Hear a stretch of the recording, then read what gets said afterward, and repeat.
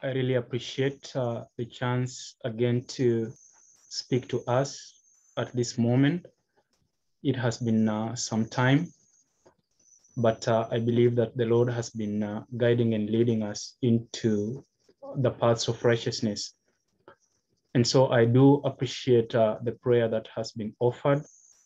And I continue praying that the things we are going to learn in a few minutes will resonate with us, and more so the time that you are living in, where God is calling for a people who can be able to stand true to Him during these trying moments.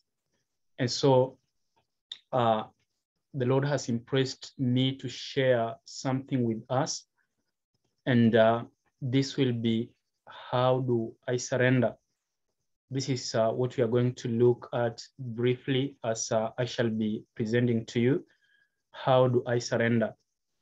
This is the question that everyone may be asking of themselves, that in this day and age where evil and iniquity abound, how can I submit myself wholly to the leading of the Spirit of God? And we know that the Bible contains everything, every needful information for those who are seeking the Lord in truth and in spirit. I'd like just to, in the beginning, to share with us a statement which is an anchor point to what we are going to look at today. And this is found in Steps to Christ, the book I love so much, Steps to Christ, page 43, paragraph 3. The warfare against self is the greatest battle that was ever fought.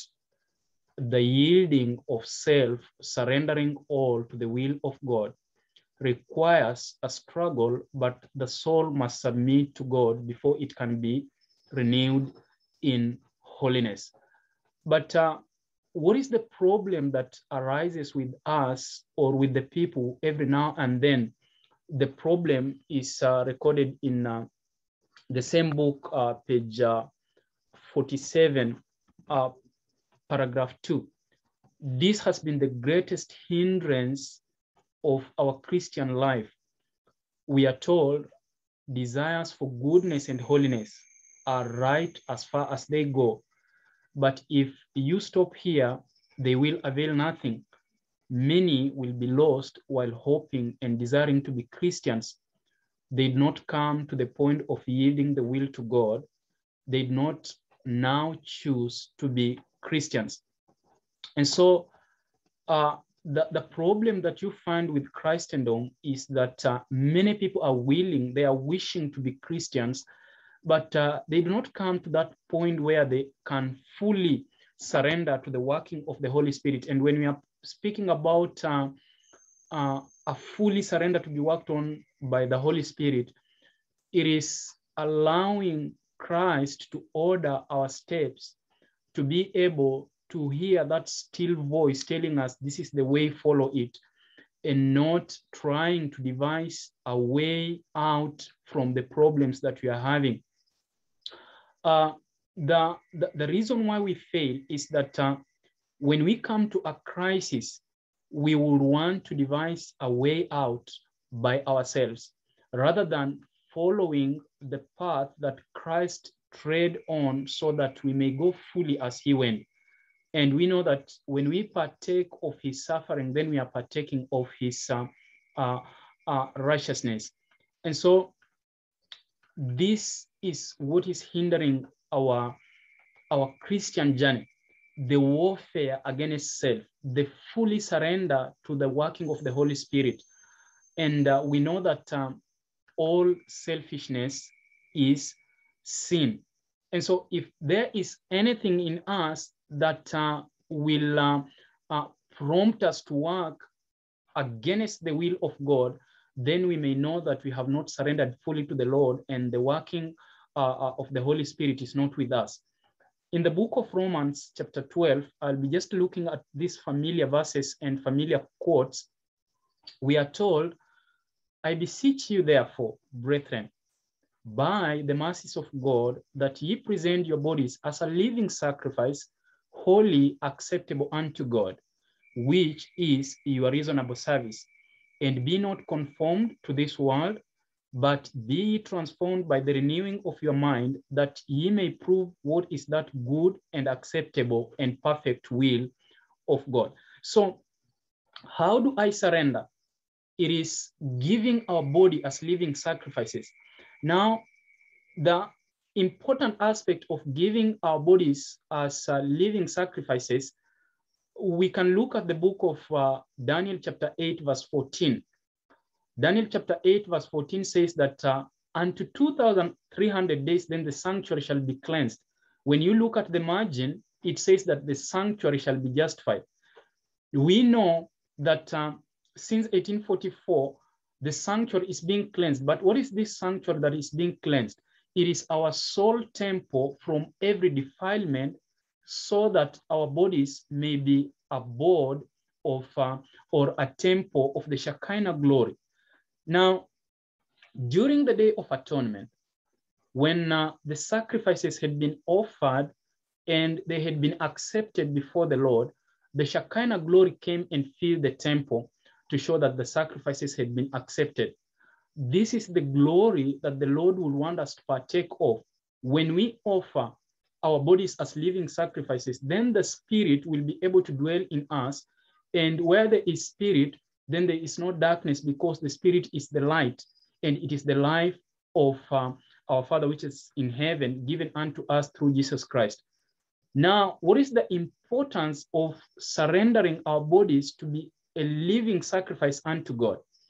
When you look at Hebrews chapter 10, verse 5 says that a body he has prepared for me. And looking at the commentary of that verse, we are told that the eternal Spirit dwelt in the temple of flesh. We know when man was created, he was created in the image of God. And man was not created for redemption, but he was created to bear the glory of God. So when we speak about a body being prepared to be a temple of that eternal Spirit, it means that the original design of God creating man is accomplished by now our bodies being the temple of the Shekinah glory or the Holy Spirit of God. And what is the main importance of allowing the Holy Spirit live or abide in us? Hebrews chapter 9, verses 14. The book of Hebrews chapter 9, verses 14. We are talking about how do I surrender? And the first verse we have seen in Romans chapter 12 is giving our bodies as living sacrifice and allowing our bodies to be the temple of the Holy Spirit, that Shekinah glory that was able to shine in the temple on the Day of Atonement when the sacrifices had been accepted. Now, what is the main importance of the Holy Spirit dwelling in us? Hebrews chapter 9, verses 14. This is what we read, that how much more shall the blood of Christ, who through the eternal Spirit offered himself without spot to God, purge your conscience from dead works to serve the living God.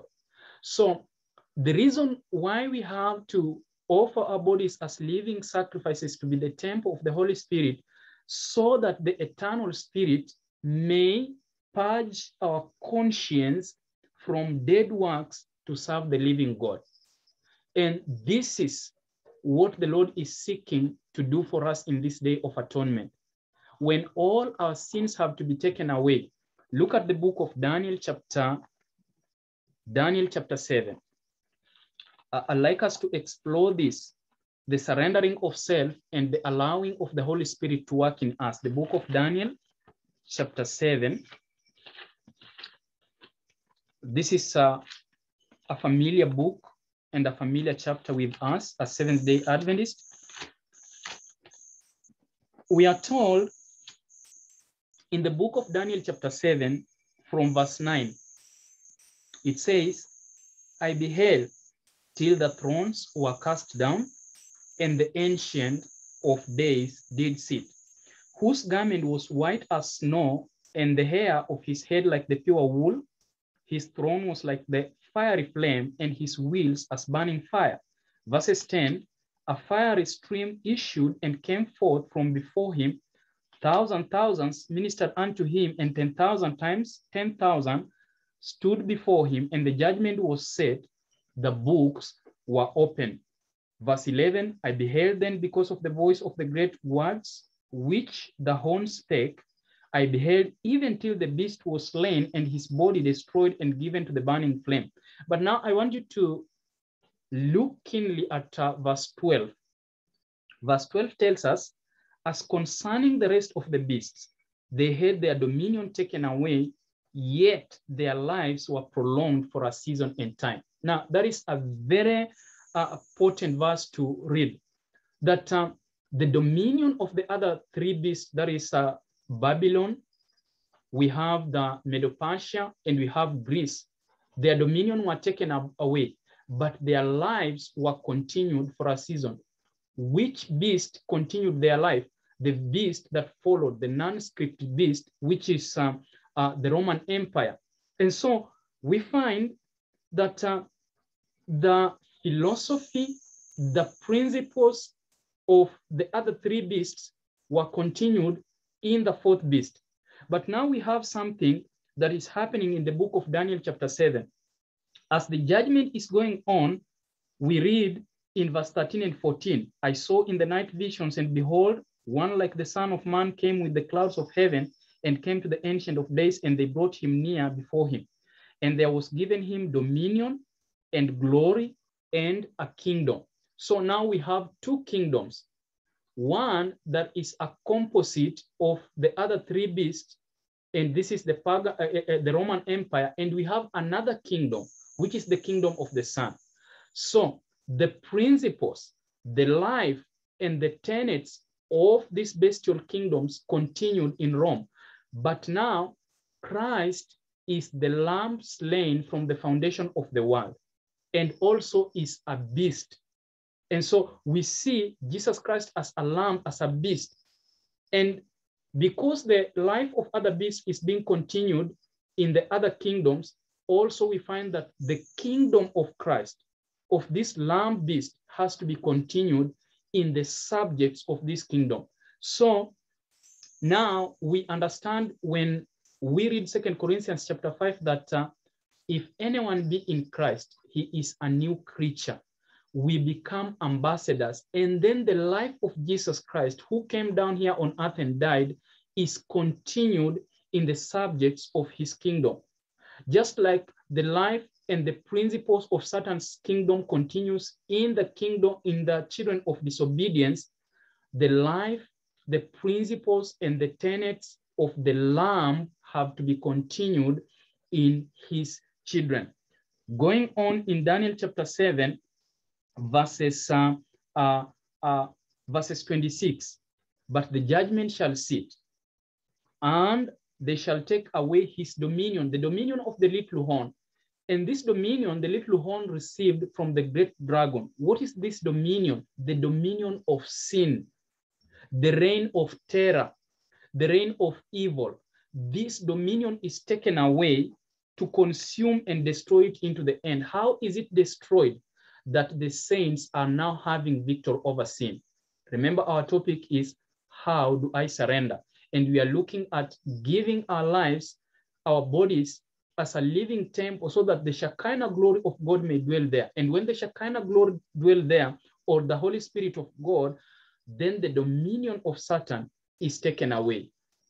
And then now the original plan of God in creating man is fulfilled. And because it was destroyed, a prophecy was given in Genesis, the first gospel, Genesis chapter 3, verse 15, that I'll put enmity between thy seed and the seed of the woman. That is the first gospel and the first prophecy when man came or fell into sin. That seed is Christ himself, according to Galatians chapter 3:16. And then we are told that whoever is born of God does not continue to sin, because the seed of he who has born him remains in him and he cannot sin.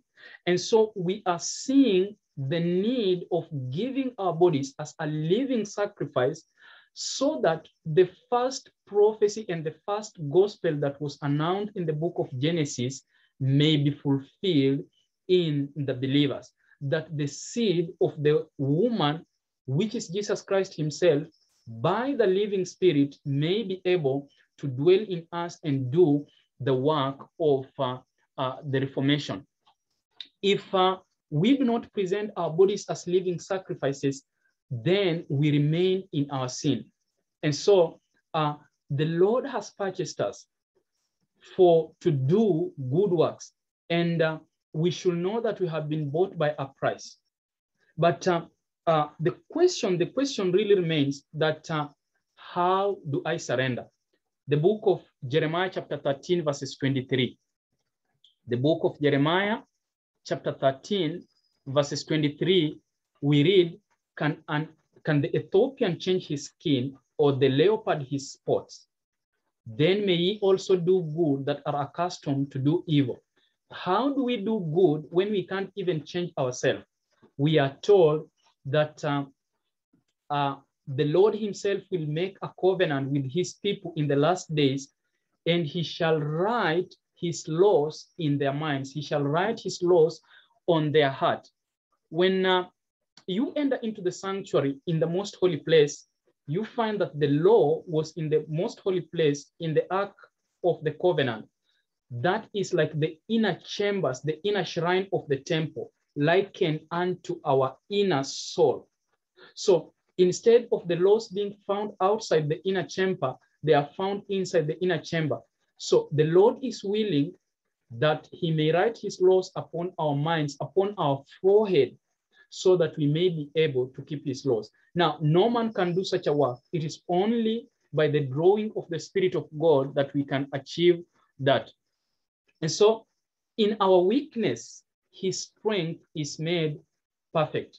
We know that really, if the Spirit of the Lord does not draw us, then we can do nothing. For in the book of Romans chapter 7, verses 18 and 19, Romans chapter 7, verses 18 and 19, for I know that in me, that is in my flesh, dwelleth no good thing. For to will is present with me, but how to perform that which is good, I find not. For the good that I will do, I do not, but the evil which I will do, I will not, that I do. And unless Christ gets hold of us, then there is nothing that we can present before him that is acceptable. And so our work is to surrender ourselves, to let him control our conscience. And here comes the what we call the willpower. The Lord has given us freedom of choice. But in this freedom of choice, we ourselves have to practice the willpower so that we may learn to refuse evil and accept good. But how do we learn to accept that which is good and refuse what is evil? We know that in us there is nothing good. And so to be able to learn to receive what is good and refuse to that which is evil is to allow the living word of God, which is sharper than the two-edged sword, to abide in us. Psalms 119 verses 11. Psalms 119 verses 11. It says that your word have I hidden in my heart that I may not sin against you. This is the surrender. If we continue feeding on the things which doesn't fortify our minds to make our willpower choose what is right, then we shall never overcome sin. The secret is continually feeding on the word of God. Just as we feed on the normal food and our body assimilates it, and then we become healthy physically and naturally, so spiritually we have to continue feeding on the word of God, hide it in our heart so that we may not sin against God. So in Philippians chapter 2 verse 13, for it is God which worketh in you both to will and to do of his own good pleasure. When we have the word of God in our lives, therein lies the power to overcome sin. Why? Because we are told in John 6:63 that the word itself, it is the spirit and it is life. So when we continually feast on the word of God, when we take most of our time dwelling upon the things that really glorify the Lord, then we are partaking of this eternal spirit, which will consume every defect and spot in our life so that we may be presented before the Lord a holy people.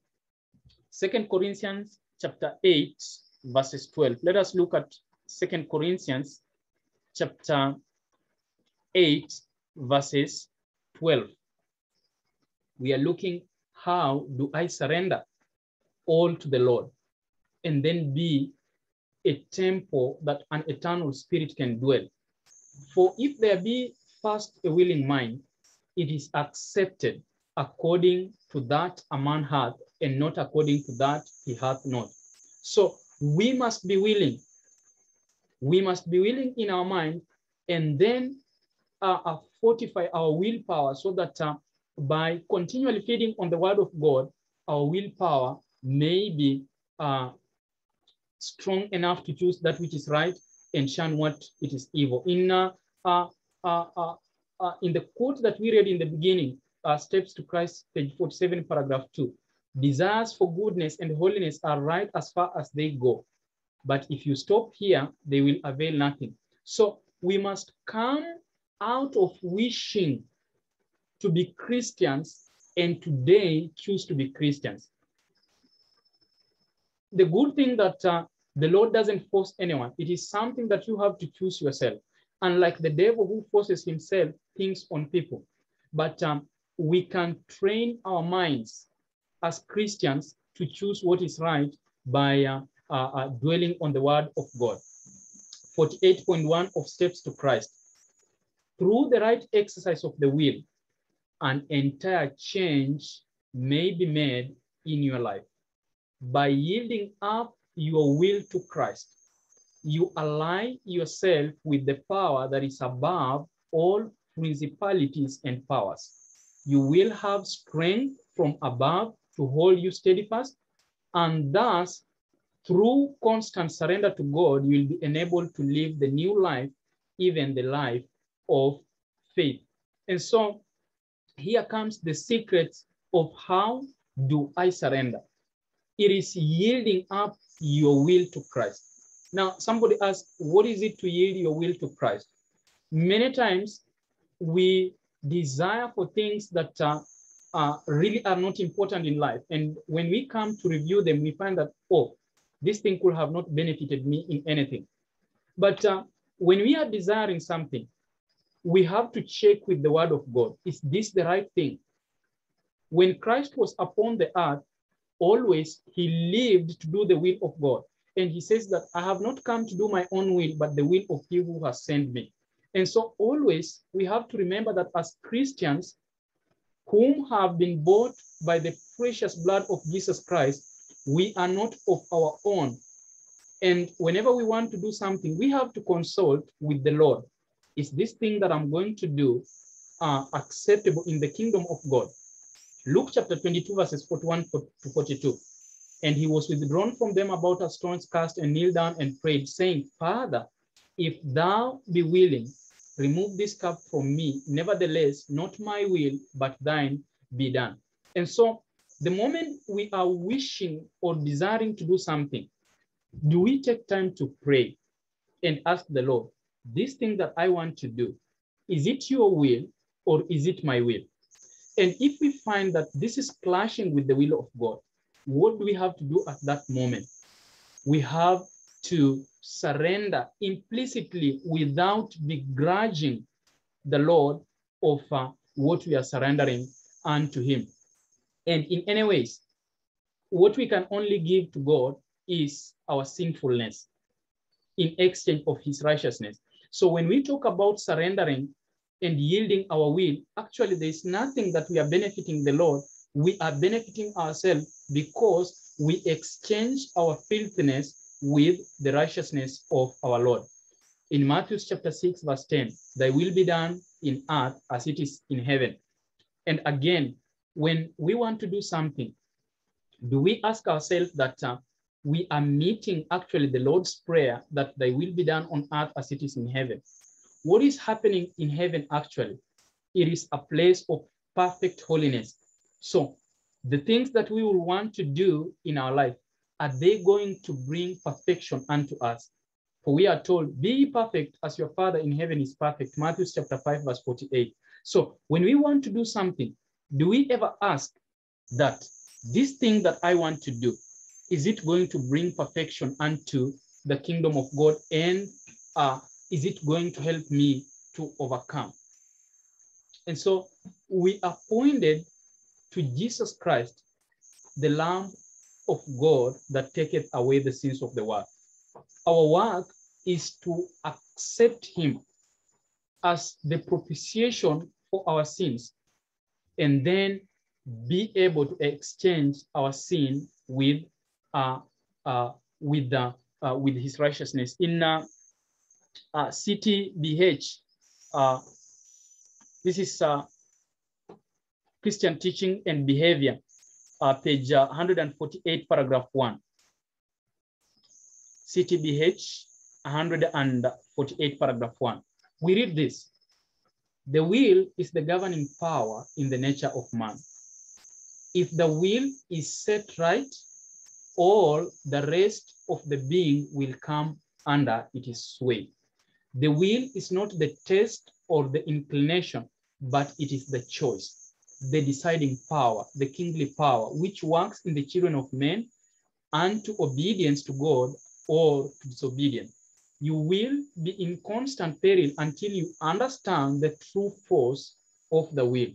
You may believe and promise all things, but your promises and your faith are of no account until you put your will on the right side. If you will fight the fight of faith with your willpower, there is no doubt that you will conquer. And this can only be accomplished by accepting Jesus Christ as our Savior. Philippians chapter 1, verses 6.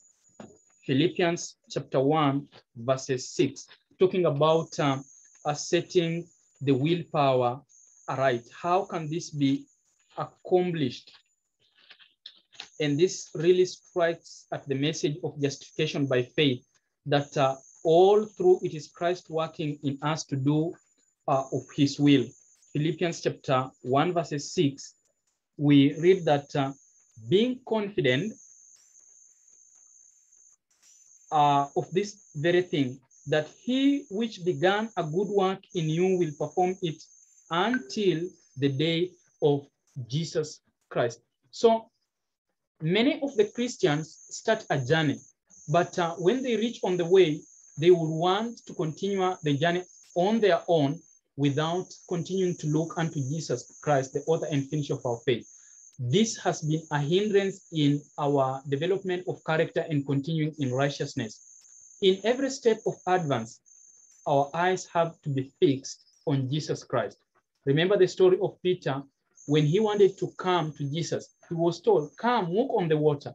But when he looked at the roaring sea and the tempest, he lost sight of Jesus Christ, and then he started to sink. This is where we lose Jesus Christ.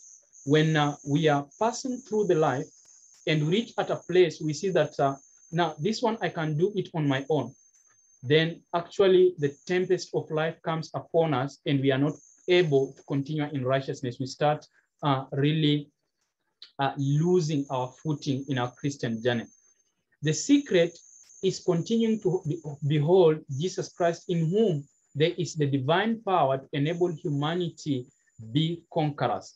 We are told divinity combined with humanity does not sin, and his biddings are his enablings.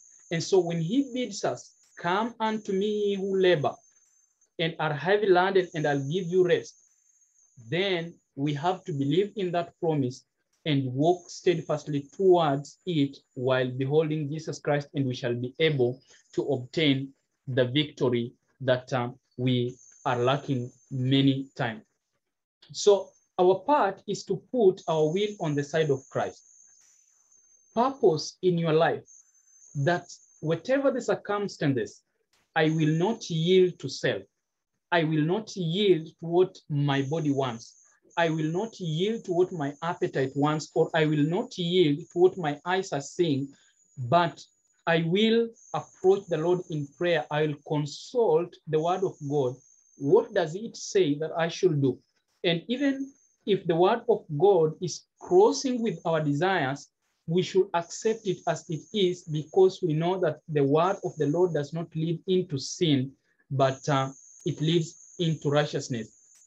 If you cannot control your impulses, your motion as you may desire, you can control the will, and thus an entire change will be wrought in your life. That is what Ellen G. White tells us.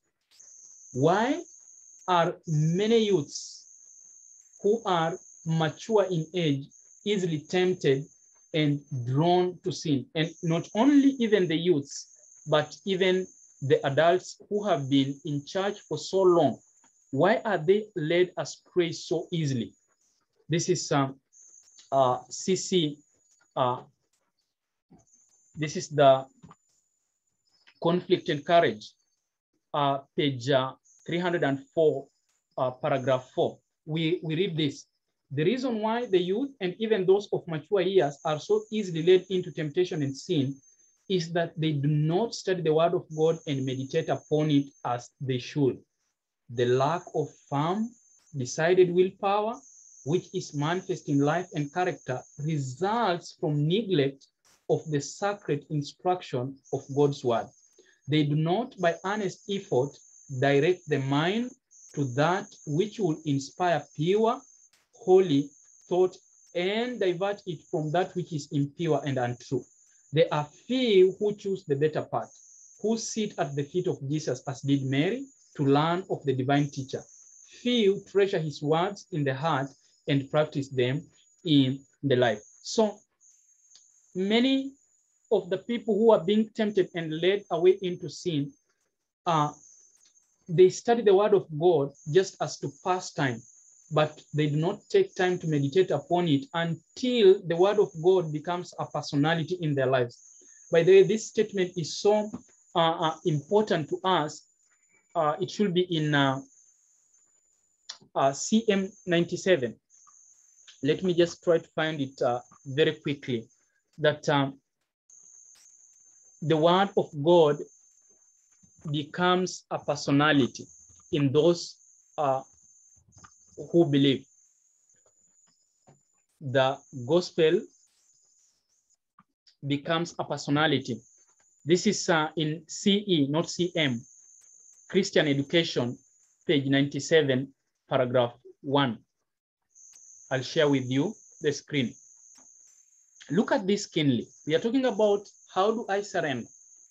And we see that it is giving our bodies as living sacrifice, reading and meditating upon the word of God so that it may get hold of every faculty of our being, so that our willpower may be strengthened towards doing or making the right choices. Look at CE 97.1. The gospel of Christ becomes a personality in those who believe and make them living epistles, known and read of all men. In this way, the leaven of godliness passes into the multitude.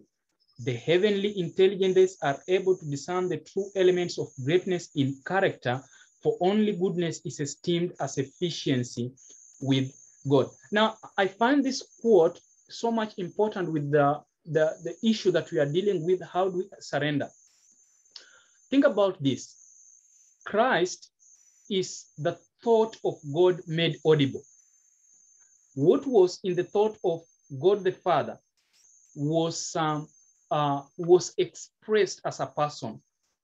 And so this person is the word. Now, this same word is the one that comes and occupies our minds. And so when the word, which is Christ, is accepted by faith, the gospel becomes a personality. Which kind of personality is this? the personality of Christ himself.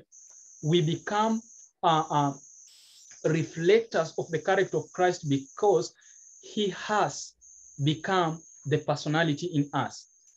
By partaking of that spirit, then Christ is formed within the hope of glory. Colossians chapter 1, verses 27. This is how the gospel becomes a personality in those who believe, which is Christ is formed within the hope of glory. So when we partake of the word of God, the personality of Christ is formed within.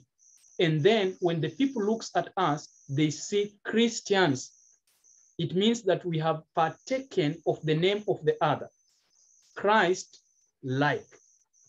We have just been adopted in the family of God via the cleansing blood of Jesus Christ.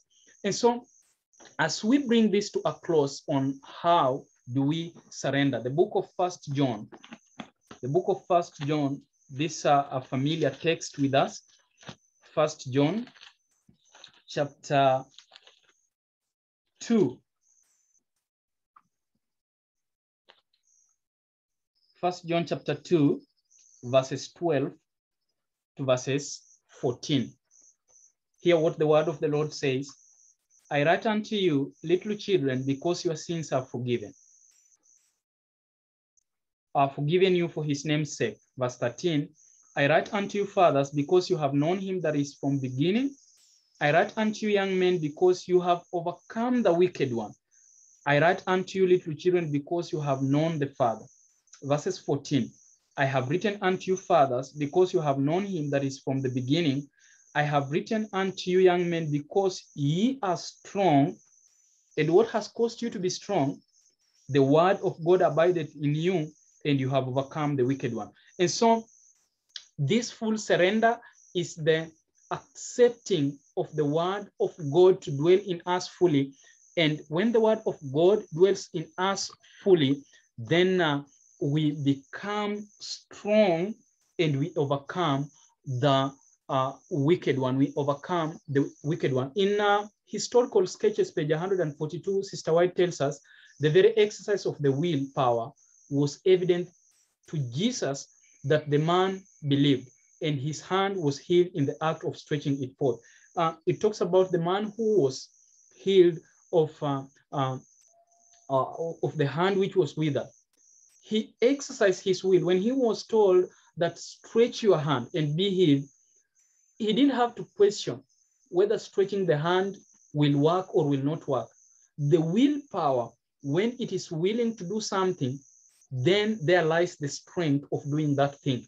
But many that claim to be Christians, they read the word of God, they read the promises therein, but they doubt, will it really work if I do as it says? Pure religion has to do with the will. The will is the governing power in the nature of man. The will is to be set in the right order or on the right side, and then it will be able to control the habits and the customs, and the old man will not have a place in your life, but you will be made a new man. And so I can just urge us as a people who are waiting for the second coming of Jesus Christ, in such a time that we are living in where there are many persuasions towards tendency of doing what is not right, we have to decide that we will not serve the devil, but we will yield to Jesus Christ fully. We will surrender our body not to be controlled by the flesh, but to be controlled by the eternal spirit, which will purge our conscience from the dead works to serve the living God. I'd just like to say this, that we may believe the promises that all things has been given unto us. Jesus Christ, when he had triumphed over the evil and went to his Father and came back on the earth, he said, all power and authority is given to me. That authority and the power he gives to his children. And those who accepted and believed on his name, he has given the power to become the sons of God. And then the Spirit is enabled to work on our dead conscience and purge us, and make us living epistles. Psalms 119, 105, thy word is a lamp unto my feet and a light unto my my path.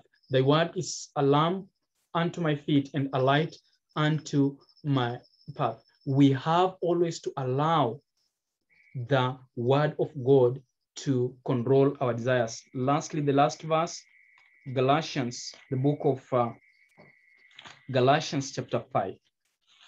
Galatians chapter 5.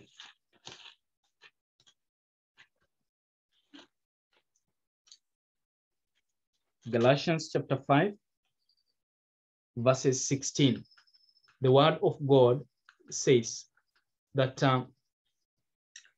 this I say then, walk in the spirit, and you shall not fulfill the lust of the flesh. The spirit and the flesh are warring against each other, but a change has to be wrought in our lives. How does that change get effected?